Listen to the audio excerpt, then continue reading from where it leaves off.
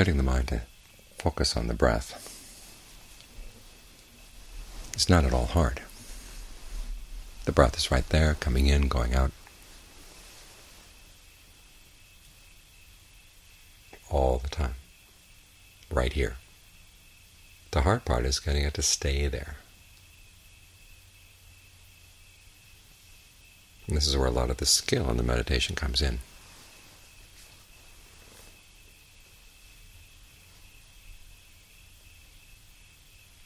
Learning how to get the mind to relate to the breath in a way that it's willing to stay with the breath. In the beginning, this means evaluating the breath, trying to figure out what way of breathing would feel good right now. Each breath, in and out. And what might feel good for this breath may not necessarily feel so good for the next breath. So you've got to be on top of it. Watch each breath as it comes in. Be sensitive of the body each time the breath comes in, goes out. You want to be careful not to squeeze the breath out as it goes out.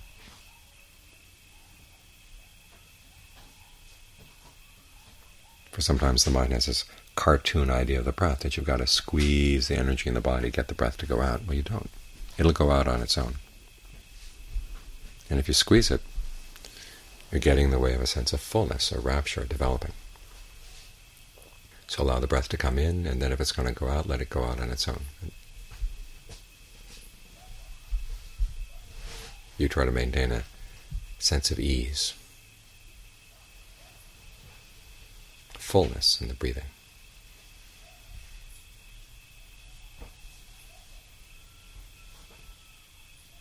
And then from there you'd work on the different levels of breath in the body. There's the subtle breath that runs along the nerves, or runs along the blood vessels, that moves in unison with the in and out breath.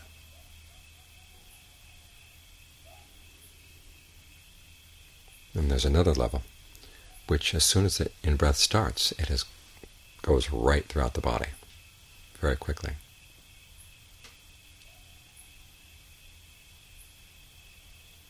And then there's the still breath,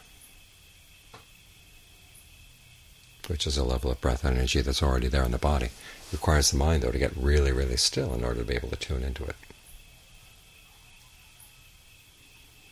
As John Lee once said, you have to know these levels of the breath in order to really know the breath. And as John Swat once said, when you're trying to get rid of ignorance, all you really need to do is know one thing really well. And that knowledge then spreads around to affect everything else in your awareness. So you want to get to know the breath really well. Look at it in terms of Four Noble Truths. Where is there stress in the breath? What's causing the stress? What can you do to put an end to it? Or at the very least to make the stress less and less and less blatant.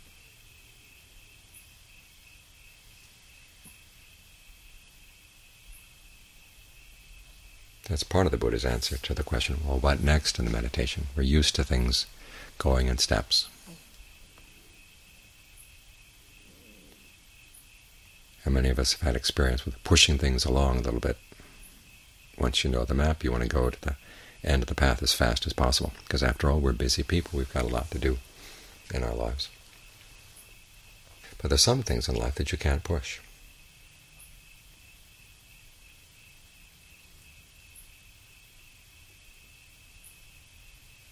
When you plant rice, it takes a certain number of months for the rice to grow and then yield its grains, and for the grains to ripen.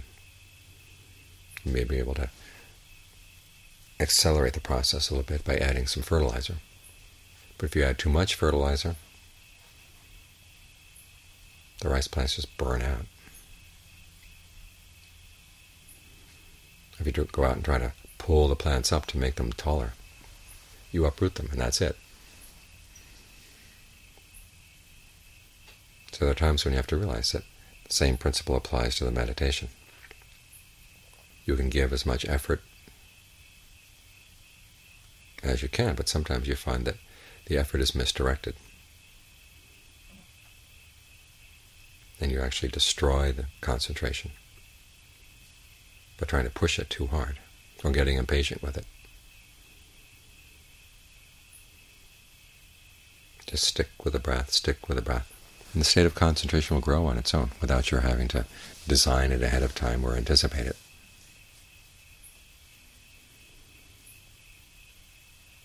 This is one way of learning the principle of cause and effect. You tend to the causes and the effects will come.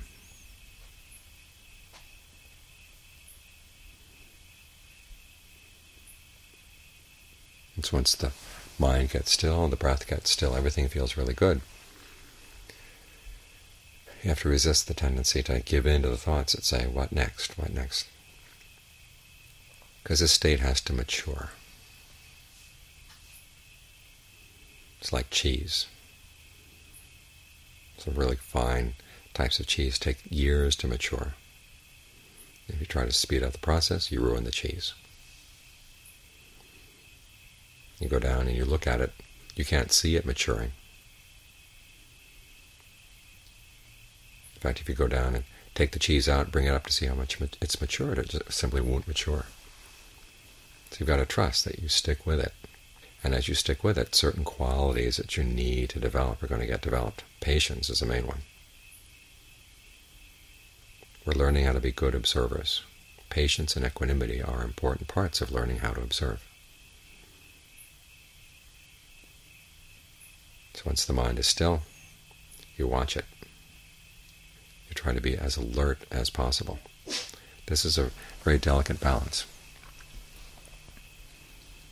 And John Cumdee, one of the forest masters, compared it to being a hunter. The hunter has to balance two qualities of mind. One is stillness, and the other is alertness.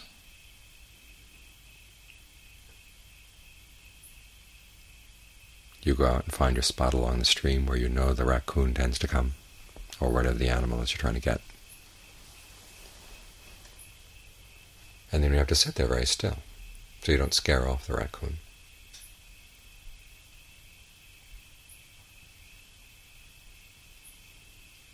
But at the same time, you have to be very alert, because you have no idea when the raccoon is coming. And you want to be able to detect the sound of its feet as it walks along the ground, or the rustling in the bushes.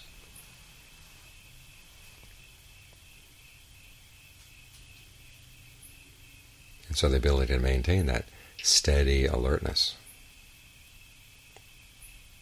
is a difficult skill.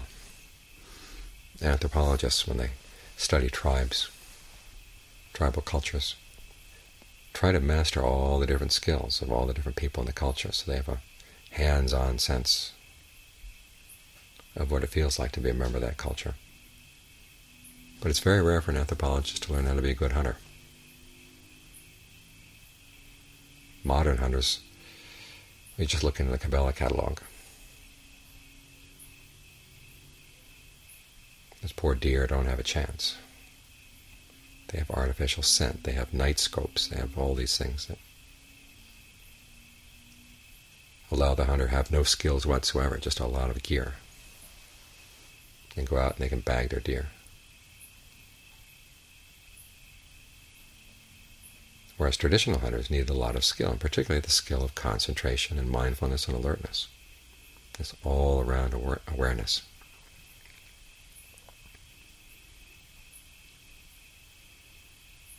That allows you to pick up on the snap of a twig no matter what direction it comes from, no matter when it happens.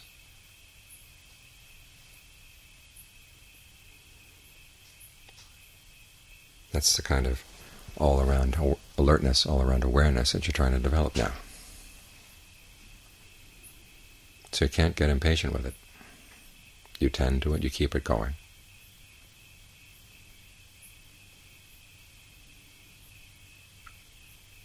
And if you start noticing signs of impatience, remind yourself, this is a skill that someday is going to be your lifesaver. Right now you may not see any great need to have very still, very solid, steady alertness. When you start getting older, You're faced with serious illness, when death comes. This ability to stay still no matter what is going to save the life of the mind.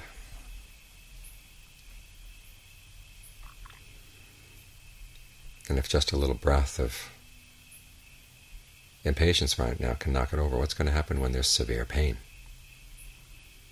You're facing the end of your life.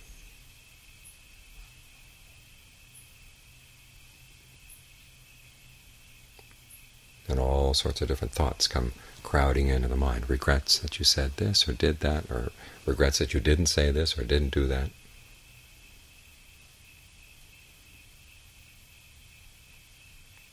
Whatever fear there may be around the illness, around your impending death. That's going to be more than just a little breath of impatience. It's going to be a storm wind, many storm winds. And you're going to need a stillness of mind that just cannot be blown over. The image they give in the text is of a stone pillar planted in the rock of a mountain, 16 spans long. 8 spans are buried underground, 8 spans are above ground. No matter which direction the wind blows, the pillar doesn't even shiver.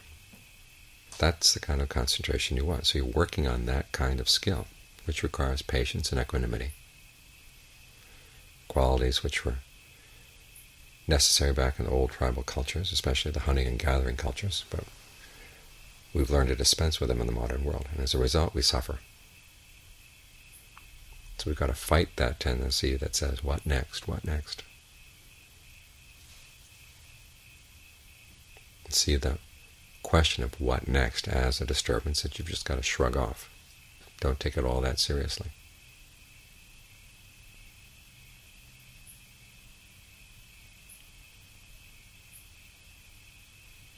Just learn to maintain this steady, all-around alertness. And as it matures, it turns into discernment.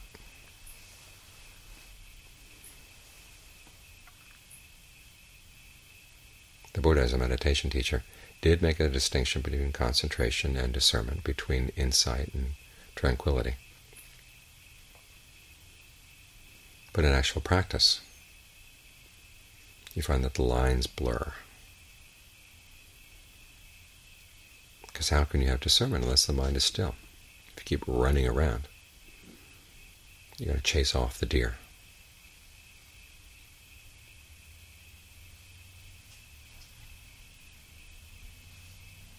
You can't see anything, you can't hear anything clearly because you're making so much noise as you run. And your eyes have to gaze back and forth, back and forth, back and forth as you're running to make sure you don't step on things, run into things.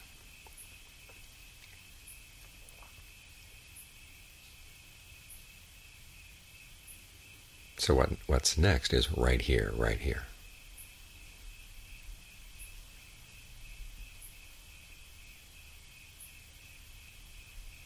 And sometimes here it's said that the path is the goal.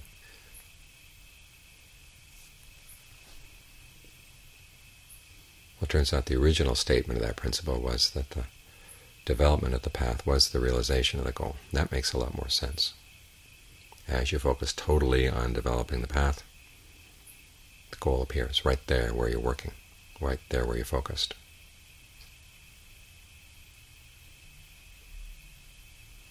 So it's not here that you're sitting, just biding your time with one eye on your breath and the other eye gazing down the path to see when the goal is going to appear. Focus all your attention on the breath, all your attention on the concentration, doing it as skillfully as possible. And that intention to be skillful is what turns the concentration from just plain old stillness into discernment.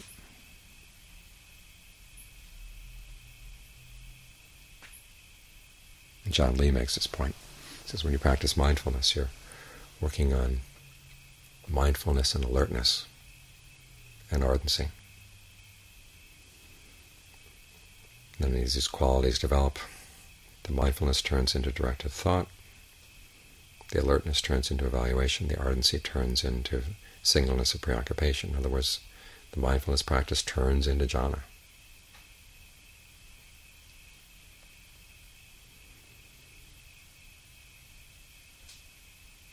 And as you develop those qualities even further, they turn into knowledge and vision of release.